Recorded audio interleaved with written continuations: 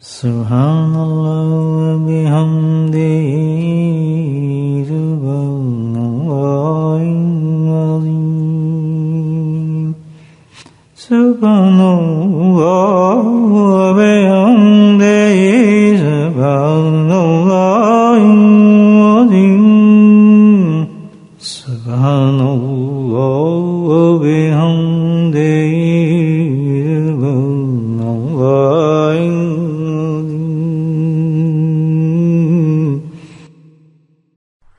Insan, the human being, with Iman, with the Quran, with Iman belief and with the Quran, even then goes towards the direction of sin, the practice of sin.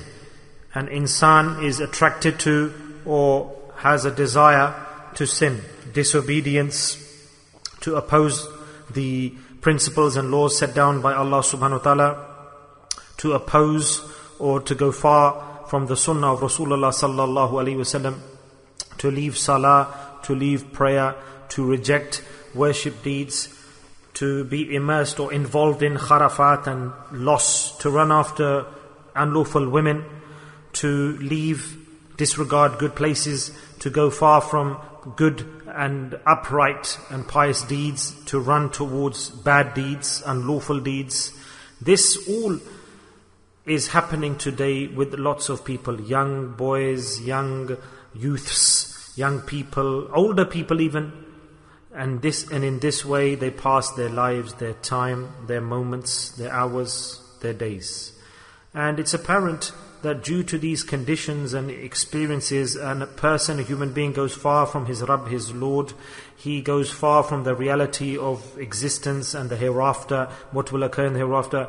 Because Allah and Allah's Nabi, Allah's Prophet sallallahu alaihi wasallam, to disobey them is to waste the precious life, the precious time of life, the precious moments of life. And the reason for this,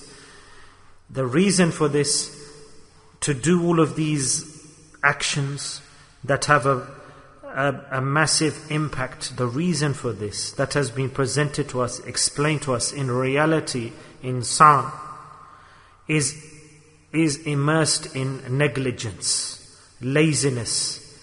The Holy Prophet sallallahu alaihi wasallam stated that the ghaflat, which is negligence and laziness, is such a thing that it creates, the layer upon layer on the heart of a person, veil by veil, curtain by curtain, or layer upon layer of darkness comes upon the heart of a person. Due to negligence and laziness, all of the good qualities of a human being, they start to diminish.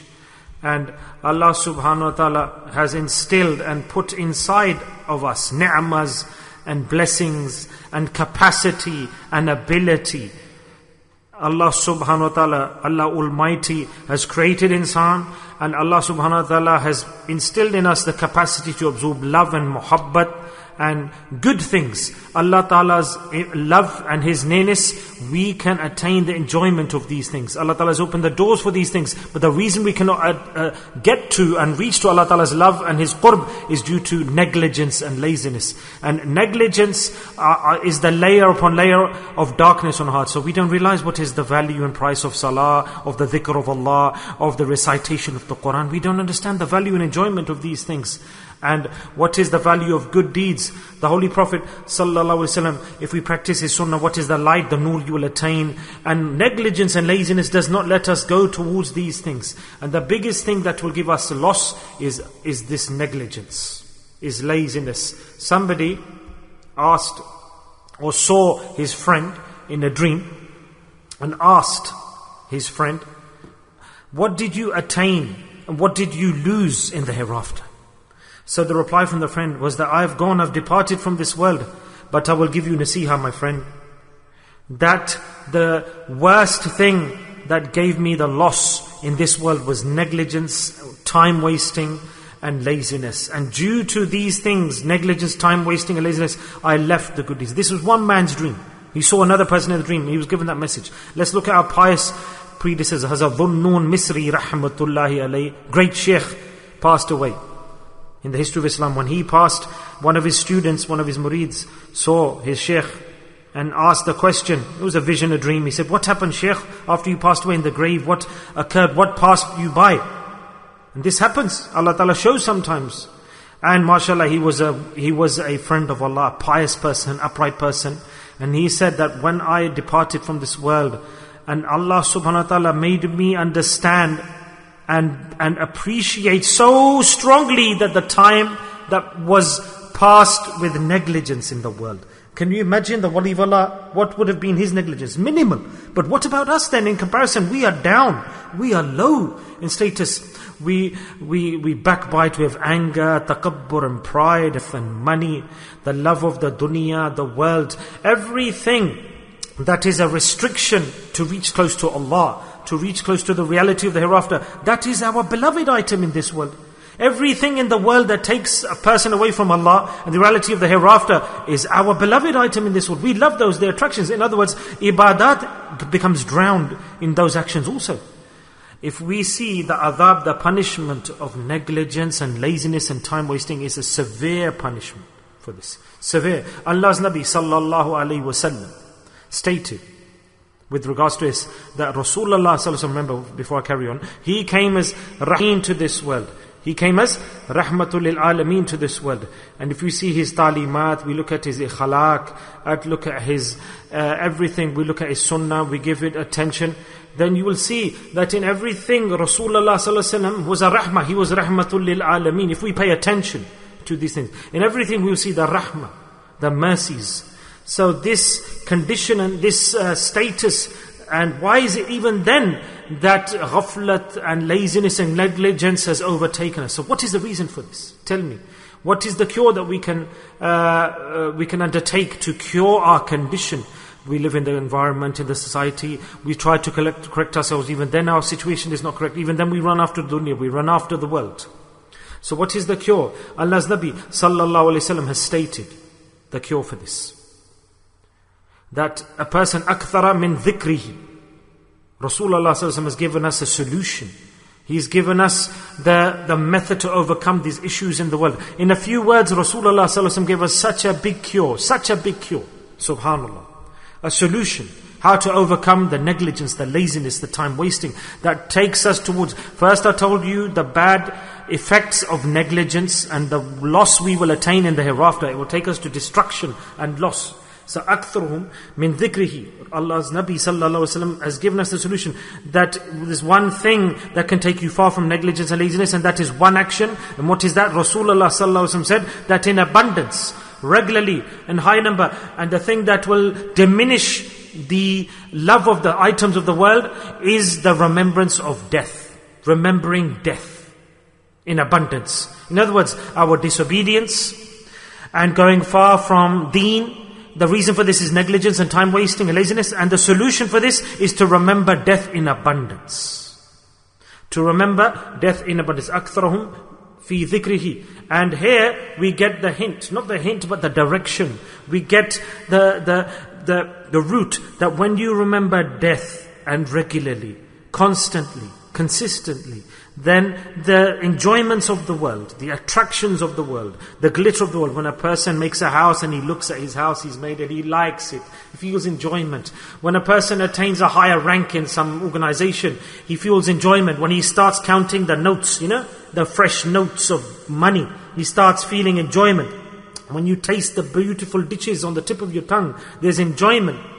A person, he's counting bundles of notes, doesn't know if he's going to spend those notes, whether he's going to see them again, but he enjoys those things. So what is this point here? That to diminish, to reduce, eliminate these enjoyments and fake attractions, there's no benefit in these. What should we then remember in abundance? Maut, death. And how many people remember death? We hear the name of death, we don't like to hear the name of death.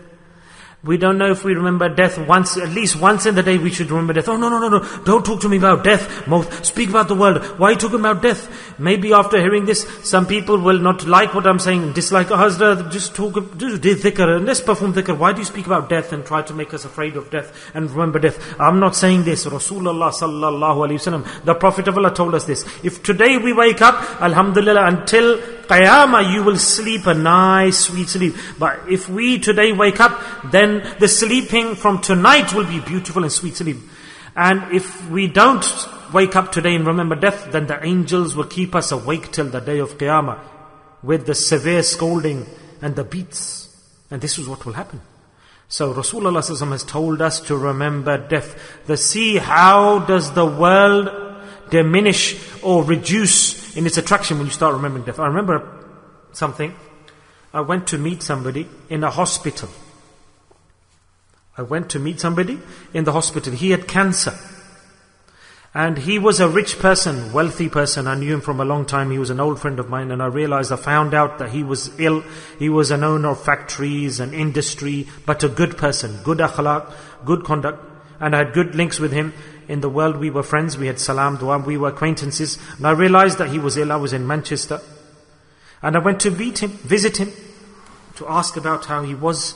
I went a bit late. And he was getting the medical treatment. He was lying down on the bed.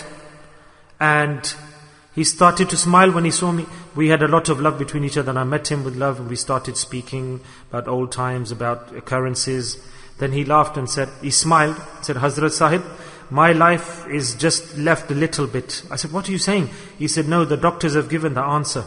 That you know the doctors sometimes they suppress you. You've got this many days left, or X months left, or this many weeks left.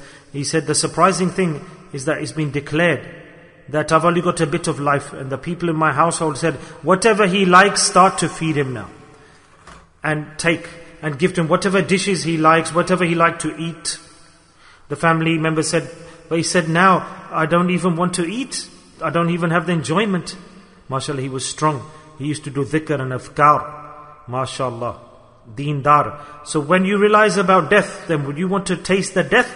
Today what we like and prefer. We know that death is there. Will we start eating what we like? If you ask somebody who knows he's about to die maybe, and when the hukam has been given, that you've got 2 days left and after that you'll be executed, for example. Or after X number of hours you'll be executed, hanged by the rope, and you present to him beautiful dishes, nice beautiful new car keys, the keys for a big mansion, or trays of gold and jewels and money. Will he feel the taste and enjoyment of these attractions of the world? Will he understand the glitter and the glow of these things? This is the reality, and this is the condition we have to instill into ourselves, into our hearts. This was given the direction to us by Rasulullah sallallahu alaihi wasallam. But it's been written when we're going to die. What's going to happen? Destiny, and very close, that you cannot imagine how close death is. The example of death is that it is closer to you than many things. You know, your blinks of the eyelid, they're further away from you than your death. But despite knowing this, why are we so far from death? We think death is so far, there's no limit to this thinking. Have you ever seen? What is the cure of maut, of death? The death is a cure. And how it takes you towards the reality. Hazrat Anas radiyallahu anhu said that the Prophet Muhammad sallallahu alaihi wasallam said that death, when a person remembers death regularly, then his sins diminish, and the taste and enjoyments and attractions and glow and glitter of the world diminishes and reduces and is eliminated from his life. Yes, you know, we are traveling on the transport of the love of the world, and that starts to reduce when a person remembers death regularly. When he remembers death regularly. Example, subhanallah, I'll give an example here of a person who, when he remembers death regularly, how he goes away from the dark deeds, from the unlawful deeds, from the sins, from the attraction of the world. How death, and when he remembers death, and when she remembers death, I'll give the example here. The example of a person who is about to be executed, hanged by the rope. Will he feel enjoyment and taste in the glitter of the world, in the attractive items that are presented and put around him? So this is the status of a mu'min. This should be the condition of every believer, that death is so close. When he considers death is so close to him and remembers death regularly, then obviously everything around him he will consider as temporary. He won't enjoy things for too long that are around him, physically. And then he won't sin, or she won't sin. They won't commit fraud. They won't steal. They won't unlawfully take things from somebody. They won't leave salah without any valid Sharia excuse. They won't do these things if they know that they are useless for them after death. So what's the reason that we go towards the wrong things? Is that we don't remember death. Let's experience the things in our life, for example, that we've experienced that. Because remember, the statements of the Prophet Muhammad ﷺ are haqq, they are truth, they are reality. And that's why he said that if you remember death, you will attain success. And the attractions of the world are there. They are reality, they are real. You may have experienced at some stage that somebody, for example, somebody dies, and people go to visit other people's, subhanAllah, because somebody's maybe died, and by chance, maybe somebody passed away in your family, or extended family, and what happens at that time? What is the position of us at that time? We are totally distressed, and shaitan, is not there because people are remembering Allah. Maybe at that time people don't want to eat, they don't want to talk and laugh and enjoy each other's company. And the people who come for condolences, they go towards the masjid and pray salah, and people are reading the juz of the Quran, and people are doing dua. Why? Because one person died. And at that time, the reality of death comes upon us, that he used to sit with us and eat with us and talk with us and enjoy life with us. He was our relative, we knew him, he was our friend, he was our pal. And I don't feel like sleeping now, I don't want to go to the shop, I don't want to work now. Just a few days after someone we know who has died, maybe that day or a few days after. Whenever somebody dies, somebody who's in your family or somebody you knew or friend or acquaintance, and when you take them to the graveyard, there's this unique condition upon everyone. No one feels like wearing a tie and a suit and aftershave and perfume on his body and get suited, booted up and go there smartly to the graveyard. No, people are going in simple dress, simple attire, humbly, with sincerity. Isn't this the case? What changed everyone? What the saying of Rasulullah ﷺ is haqq, my friends. When you've seen death or you heard of death, your whole environment around you for those few days changes. But if you remember death regularly, you would be like that consistently. Your whole life would be like this, wouldn't it? So this is the reality. The reason for this is that we go towards the sins and disobedience. And the reason for this is because we think that death is far. When you go to a house where there's death is remembered, there will be not the attraction of the world, no backbiting, no slander. People will say tawbah. And when you stay with that person, you will read Quran, remember Allah, and recite Surah Yasin. And all of the doors to Allah Ta'ala's mercy will open up. Young children will be praying salah, women will be praying salah. And as the death they start to forget and it gets further away, they run back towards the glow and the glitter and the attractions of the world. But brothers, he had to die. That person had to die. My uncle had to die, my grandfather had to die. I am not going to die, am I? So why should I have to do things? That's why Rasulullah said that sometimes go and travel to the graveyard. Visit the graveyards and then you will see and remember such people are lying down in the graves. Go to the graveyards, look at the personalities there. People used to quarrel and dispute. This is mine, that is mine, this portion is mine, etc. This is the reality of remembering death, visiting the graveyard. This is what happens, this is the conclusion, this is the effect, the result when a person visits the graveyard and he sees the reality of what is life and the time that he wasted. So, when we said this is mine, that is mine, all of these items are mine, these assets are mine, nothing is ours. Go to the graveyard. Those people used to fight elections are buried there. They used to claim that this wealth is mine, this land is mine. Pride, argumentation, disputation, fasad, fitna. This happens. Experiences we see, because the people of the dunya don't realize. We don't understand what is death. And the color of the world overwhelms us, surrounds us, envelopes us. Reason why? Because we don't remember death.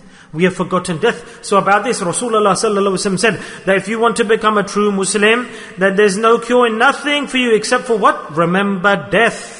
Remember death regularly, consistently. Go to the graveyard. Look at the people who are lying there, who have died and got buried there. Until yesterday they were with me. I was speaking to them. And it's fresh, the discussion with them. Yesterday morning he was speaking to me. Today in the morning he was speaking to me. When I went into the masjid, and he was there. And then there was a name on the board. What's this? Last night I was speaking to him. He was fine, healthy. Someone said he was healthy, muscular. He wasn't ill. And wasn't this the case? Yesterday, the day before, you were with that person. But today his name is written on the board that his janazah is going to take place. I've seen with my own eyes. That mashallah we do dhikr in the masjids. And there are various masjids that mashallah, there are acquaintances and associates of us. And I see this, they're sitting in front of me. We shouldn't be afraid of this. We think 3 months ago I met him. For example, I did salam. And we were sitting, he was sitting in front of me, I was sitting next to him, I did salam, wa alaikum salam. You know him as well, you recognize his face, I can't remember his name. And I said, where do you live? He said, I read Quran, Salah and Jami al-Quran. MashaAllah, I'm happy to see you. I gave him da'wah for dhikr, invited him. He understood, he realized, appreciated and valued. Because nowadays it's very hard to explain to people what is dhikr, the benefits. Oh, is dhikr bid'ah? Is it innovation? Am I doing shirk? Oh, am I making partners with Allah? Allah Ta'ala has made this ibadah, this dhikr, this deed of dhikr, that there's no negativities involved. Allah says, remember me however you would like, it's accepted and accepted. Don't fall into the traps and the whispers of shaitan. That the dhikr is not correct. Shall I do it like this? Or should I do it in this technique? No. Reciting and remembering Allah Ta'ala's name can never be wrong. When you stick yourself to this, then the barakat and the blessings you will see, you will feel. Sometimes reciting loudly, sometimes lowly, softly, sometimes wherever you are in a different environment, you will enjoy. And you'll say, oh, these people are wasting their time telling me, trying to put me off dhikr. What a great deed, enjoyment and satisfaction I attained from this. So I did salam alaikum to him, wa alaikum salam. I shook his hand, I can't remember his name. I said, okay, no problem. I said, look, come once, at least once come to me on Thursday night. Come and join the gathering. You are invited. He said, okay, I will come. I said, solid promise? He said, yes, I will come. And on Thursday night, I'm looking around. Has he come? Has he left everything? And alhamdulillah, Thursday night, he was sitting at the back against the wall. I said, mashallah, he's come. And this name of Allah will attract him and pull him away from the wall and towards the gathering and sit amongst the people. Then he started to sit. Salman Saab, mashallah, he was a beautiful person, great person. He used to come regularly and sit. MashaAllah, he was a good person. I thought maybe he was fit and he was regular in exercise. So think about this, that we think that due to exercise that the life will extend, but sometimes it doesn't, it decreases. It doesn't matter how many eggs you eat. So he used to train, etc. and fitness. But even then, maut is maut. Nothing can stop maut. Even the biggest of bodybuilders, Rustam, powerful, strong people left this world. And their graves are this world. And how much you extend your body, you can do boxing and training and bodybuilding and tone up your muscles, but the death will come at the time that it has been assigned. So suddenly I saw that in the morning people were saying there was a board, Salman, that he's going to, his janazah salah is going to be. I said, do you know him? The people asked me, do you know him? I said, I don't know him. I came quickly for salatul janazah. Who can this be, this person that I know as well? They said, you used to sit in your dhikr. Allahu Akbar. You cannot believe that this was a shock or surprise for me at that time. That for a while I sat down and closed my eyes and thought that this reality of life, death, I closed my eyes that how he used to meet me, how we met, how Allah Ta'ala was merciful to him, how he came to the gatherings of Allah Ta'ala's remembrance and dhikr and remembrance. And every time when he came to a majlis, when a person sits in the majlis and he departs from the gathering, Allah Ta'ala announces that angels bear witness, I've forgiven this person. I've forgiven this person. Subhanallah, I was happy that Allah Ta'ala had invited that person because it was Allah's invitation he accepted, not mine or anyone else's. Not once, many times, several times on the night of Jummah, he was forgiven due to the gathering of dhikr of Allah. MashaAllah, he had noor on his body. And I felt like saying, how are you, brother? Is everything okay? Are you fine? And this was the condition. Allah, the deceased person, he listens, who has come to my janazah, who's speaking. This happens. This is the reality. So he grabbed an opportunity that came across him. When a person understands that this person is not giving me dawah, he's not telling me to come for salah, he's not saying, oh, I'll give you tabligh and bring a tablighi brothers, are not just calling me for their sake. If you consider this is not a brother who's giving tabligh, rather it's Allah Ta'ala who's calling me, then inshallah definitely straight away he will reach to the house of Allah and he'll realize that Allah has announced to me, Allah has invited me. Nobody calls nobody else. Allah Ta'ala assigns and gives the duty to the human beings, the believers, that go and invite the people and invite them to my home.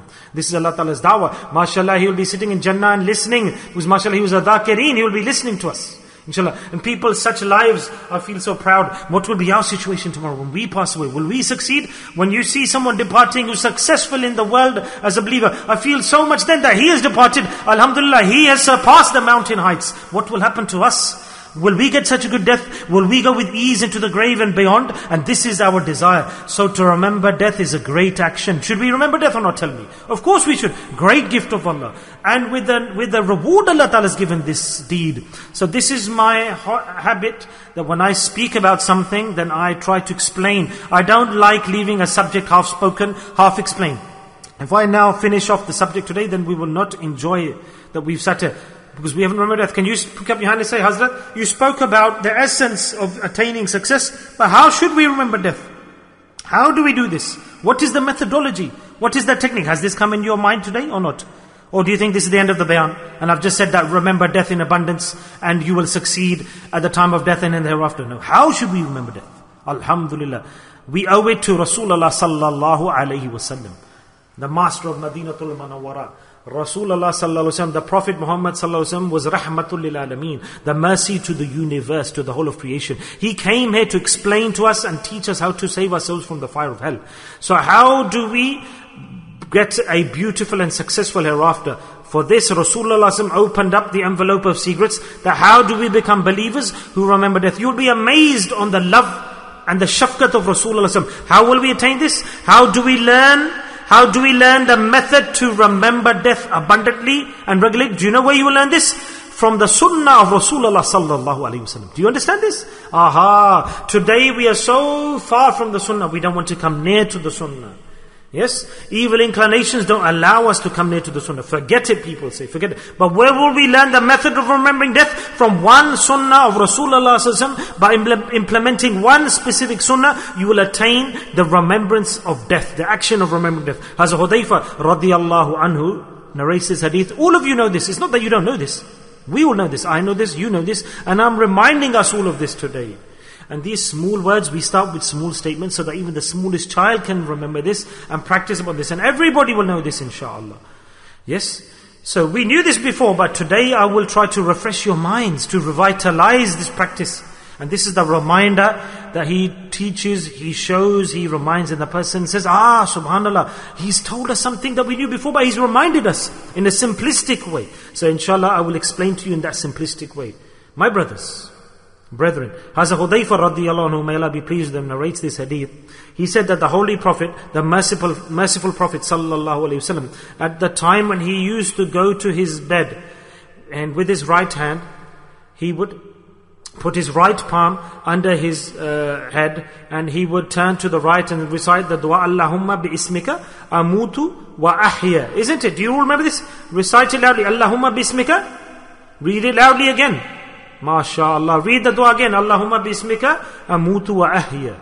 Allahu Akbar. Allah is great. And this is the cure. This is the solution. You will become a person who remembers death in abundance.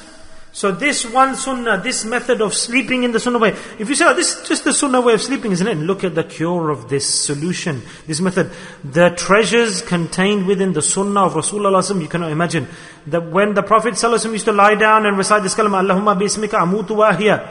That, oh Allah, I now am with your name preparing to go towards the small death. This is the meaning of this, isn't it? The essence of this. And Allah, with your name, I will awake after this small death. So death and awakening is with your permission and is your right. Allah, subhanallah. So when a mu'min, a believer, a Muslim, a believer practices on this, and this dua he recites and he goes to sleep, Nabi al-Karim sallallahu alaihi wasallam, he practices on the sunnah and he sleeps. The first I speak about death, then all the other fazail, the virtues of this are numerous in number. But what happens? That every day he will read this dua when he sleeps, and every day he is remembering death and going to sleep. He remembers death, doesn't he? Or she remembers death, doesn't she? This is the barakah of this.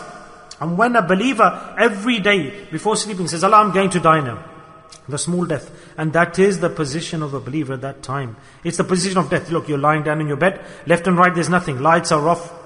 You're in the bed. The bed becomes a grave. If you put the sheet on front, in top of you, then it's totally like the coffin. Yes, when you're in a coffin or you're lowered into the grave, it's the night time. You're lying down and your eyes open. And who you're remembering? You're remembering death. Does death remember at that time or not? Totally with ease, you're tired, you lie down on your bed, and who are you remembering? You are remembering death. And when you remember death, what do you say? You close your eyes. And you're saying that, Allah, I'm going to die. And with what am I going to die? Allah, with your name I am about to die. By reciting your name, and I'm about to go into the small death. What a big practice, Allahu Akbar. That human being who practiced this is all his life. Every evening, every night he's about to sleep, he closes the eyes and says, Allah, I'm about to die. And with your name, Allah, I depart from this world towards the small death. And he carries on doing that, carrying on doing that. When that day ultimately comes, when he's departing from the world, the true death, at that time he will also say, Allah, with your name I'm leaving this world. Allahu Akbar. So has he not remembered death all his life and prepared for the ultimate death, the true death? Subhanallah, the benefit of this small hadith. Yes, so there are lots of fazail in this hadith. Many fadail, but I will say one more thing. What is in this? Allahumma bi ismika amut wa ahya. Allah, with your name I'm about to pass away. With Allah's name I am departing the world. Allah, I'm going towards this death, the small death, even if it's sleep. So when a person does an action with the name of Allah, then Allah subhanahu wa ta'ala makes the whole action ibadah, worship, doesn't He? Allah ta'ala makes it what? Ibadah, worship. When you do any deed with Allah's name, Allah makes that deed worship. The barakat come into the action. The blessings come into the action. Allah ta'ala says clearly that the blessings come into the action. So, Allah Ta'ala says, my name is full of blessings. There's no greater name than mine. Full of blessings greater than mine. And so when you're sleeping, you're doing this dua, that Allah, I'm going towards death, because that's what I consider as death when we sleep. And Allah, I am going towards death with your name. I'm reciting your name. I'm starting with your name. So you're remembering death with Allah Ta'ala's name. So all night long, your sleep is ibadah. All night long, your sleep becomes ibadah, worship.